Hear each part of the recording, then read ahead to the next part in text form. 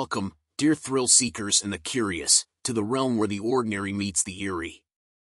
Join us around the campfire for this next tale if you dare.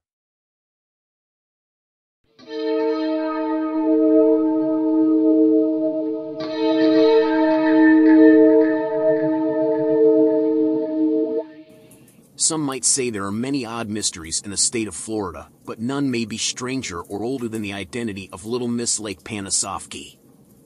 First discovered over 50 years ago, Little Miss Lake Panasoffkee, or Little Miss P, is the name given to the female remains found near the body of water in February 1971. Authorities had few clues to go on when first investigating the victim, but they did know someone strangled her with a belt. As time went on, leads never emerged, and the trail to Little Miss P's identity went ice cold. Despite several sheriffs in Sumner County bringing in experts to shine a light on her real name, Little Miss P's body providing clues about her origin throughout the decades, and even a segment on unsolved mysteries, the case remains unsolved. All of Little Miss Lake Panasoffkee's information, background, and police theories are laid out here in hopes of finding one person who can break the case wide open. Narrator, on February 9, 1971, two hitchhikers traveling Interstate 75 in Florida came upon a grisly find. In the shallow waters of Lake Panasoffkee lay the body of a long-dead woman, her hand resting upon a root that allowed the men to see her. The hitchhikers called the police to the scene immediately. Narrator, someone apparently strangled the woman with a men's size 36 belt, wrapped her in a blanket, and then dumped her from a bridge into the lake.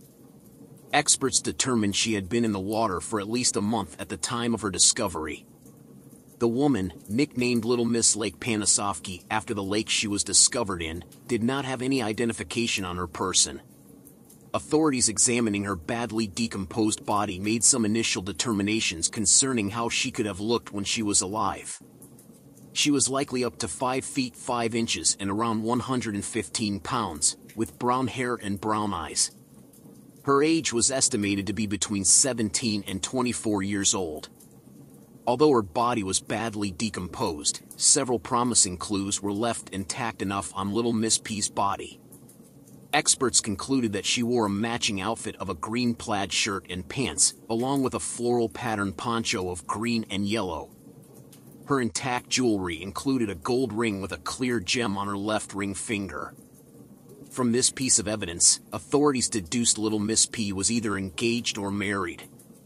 The other jewelry left on her body told them that the murder wasn't done in connection with a robbery. There were more clues to be found in Little Miss P's mouth, as she had lots of dental work prior to her untimely demise. The caps, crowns, and silver fillings in her teeth allowed investigators to search for her identity via dental records since fingerprints were impossible to collect from her decomposed body. Unfortunately, no matching dental records for Little Miss P ever emerged to help solve the mystery. After 15 years of dead ends and no promising leads, Jamie Adams became the sheriff of Sumner County and decided to reopen Little Miss P's case. On February 18, 1986, authorities exhumed her body from Oak Grove Cemetery in Wildwood, Florida. The cemetery held her remains under a small placard marker that simply read Jane Doe 1971 since no family members came forward to claim her body. With the exhumation, several experts in varying forensic disciplines waited to meet Little Miss P in order to shed some light on her identity and finally solve the mystery of who she was and who killed her. Sheriff Adams brought in forensic anthropologist William Maples to examine Little Miss P after her exhumation. In stark contrast to the original autopsy in 1971, Maples found several interesting facts about Little Miss P to aid in her identification. Her right ankle underwent a surgical procedure using the Watson-Jones technique, where the surgeon drills holes in the bone and pulls tendons through them. This uncommon procedure was likely memorable to the orthopedic surgeon performing it. Another discovery involved the likelihood that Little Miss P gave birth to 1 or 2 children before her death. Finally, Maples believed she was of Indian descent. Sheriff Adams also called in a medical illustrator named Betty Pat Gatliff and then forensic artist Linda Galiner in 1988 to make sketches of Little Miss P as she appeared in life.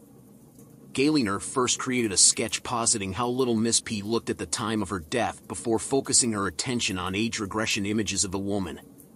The technique of age regression sketching was in its infancy in forensic science, so Gayliner sought out advice from anthropologists to aid her. In an effort to generate leads that never came from the forensic evidence, Sheriff Adams sought out a private investigator. For the first time, a suspect came to light for police to investigate. After 41 years of speculation, a woman on a Greek crime show announced that she may have known Little Miss P as a childhood friend named Constantina. If the woman is telling the truth, no. As we draw the curtains on yet another chilling journey into the depths of the unknown, I want to extend my gratitude to all you brave souls who joined us on this expedition. Don't forget to hit that subscribe button and ring that bell. You'll be the first to know when we unearth our next chilling chronicle. Until then, stay curious, stay cautious, and never stop exploring the realms of the macabre and the miraculous. Signing off from Creepy Tales and Curiosities. Remember, the night may be dark, but there's always a story waiting to be uncovered. Good night, and pleasant nightmares.